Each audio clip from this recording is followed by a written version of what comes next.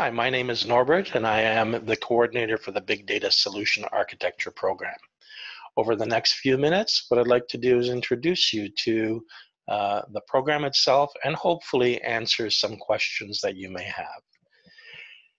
What we'll do is we'll take a look at the program itself, look at some career opportunities, review the admission requirements, give you an overview of the courses, discuss the device that you need to bring, and introduce you to the co-op program.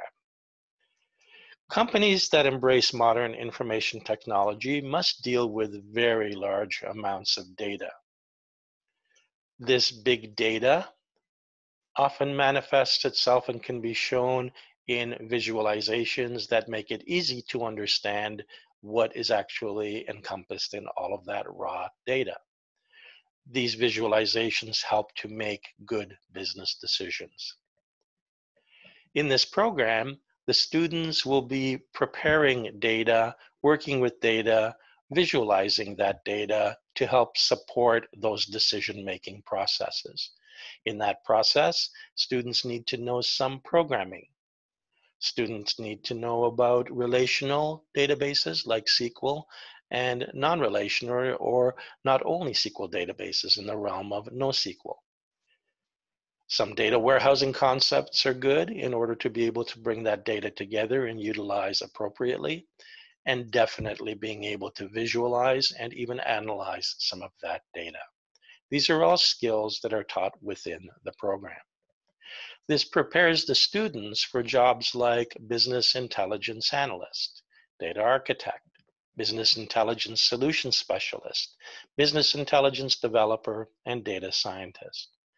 This program provides the foundations for those different positions and gives you a good opportunity to move into those fields.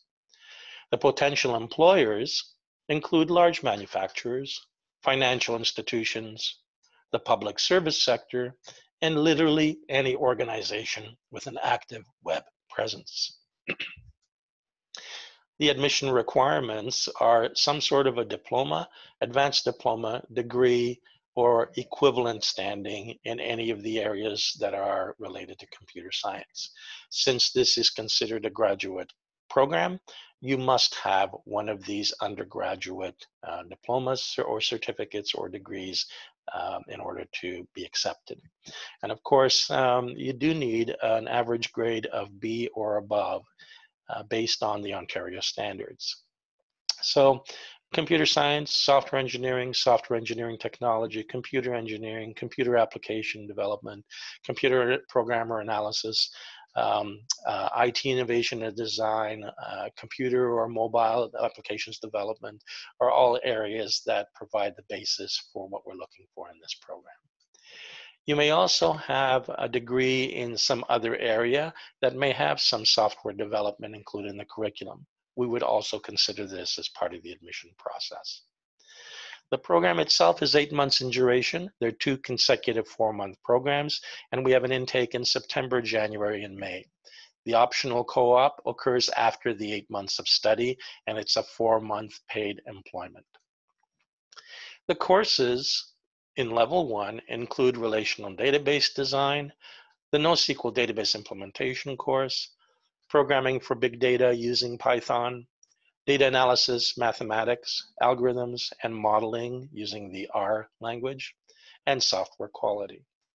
In Level 2, the courses include ethics and security, emerging trends in big data integration and storage, web analytics and business intelligence tools, and case studies.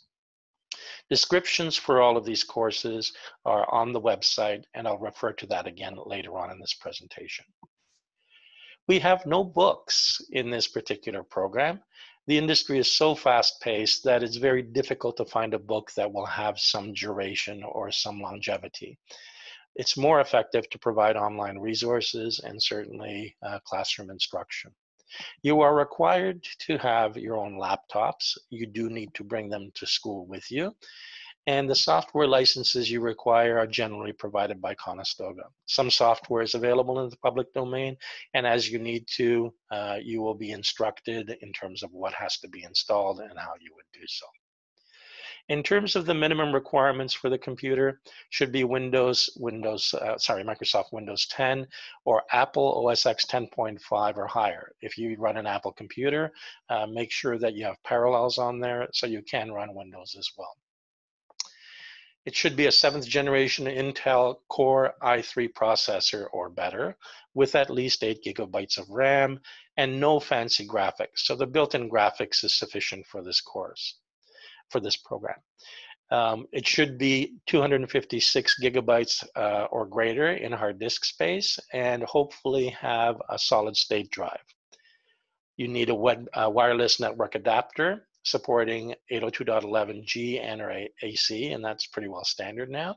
Should have at least a 13-inch screen, and 1920 by 1080 is the resolution that's recommended, or better. 2 full-size USB ports, USB 3 or better. A multi-year warranty, at least 2 years, but 3 or 4 is better. Virus protection software, and optionally the ability to connect your computer to a wired Ethernet base, and also optionally a webcam. There is more information available on the Conestoga website as indicated by this particular link, conestogac.on.ca/BYOD, and you should be able to get this information. But it's pretty much a standard higher end laptop computer you require. All applicants apply to the non-co-op program. In other words, level 1 has both those students who have no interest and those students who have an interest in co-op. Students will be informed of the application deadline and the process sometime during level 1. To be considered for admission to the co-op program, students are required to achieve a minimum average of at least 3.75 or 80% in a session-weighted average. No dropped or failed courses allowed to be considered. Now, note that this is to be considered for admission. The labor market conditions determine the number of co-op seats. Every student who meets the academic eligibility requirements may not necessarily be admitted to the co-op stream. For example, we have had only 10 positions available for co-op, and this was in a class of 35 students. There may have been 15, 20 students with 80% or better, but only the top 10 make it into co-op. Let's take a quick tour of the campus. And we'll just move on to this particular screen. As you enter the building off of University Avenue, towards the right is where the library is, and behind that towards the back is a 4-story tower that has all of the IT courses and programs. As you walk into the building, right from that front door, you're greeted with a nice reception area. As you look towards the right, the cafeteria area is just in front of you, and there's a corridor towards the right that allows you to get to the elevators to the IT portion of the building. In the library itself, you have lots of good workspace. You have rooms that as groups you can go ahead and book.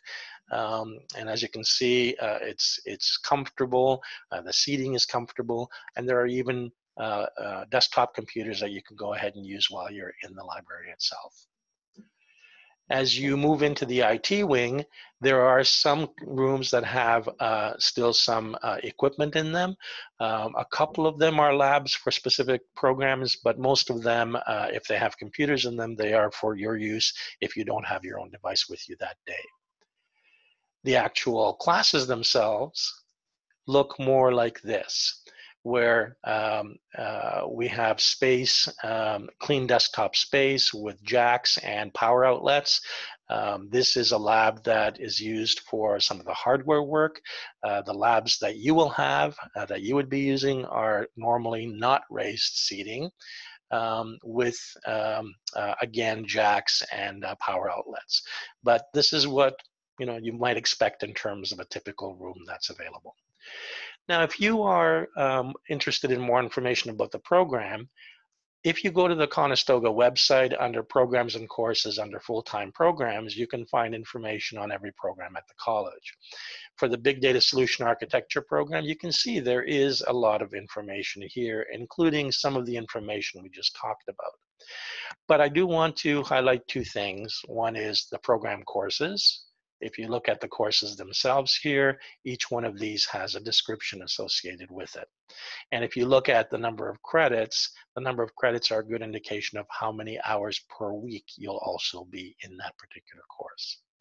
Another thing that might be of interest to you is to look at the program handbook. And in the program handbook is program-specific information, typically policies in terms of co-op employment, in terms of how you might be able to recover courses or marks that you may have failed in or might be deficient in, various procedural things that might be a part of information you might need to know how to succeed within the program.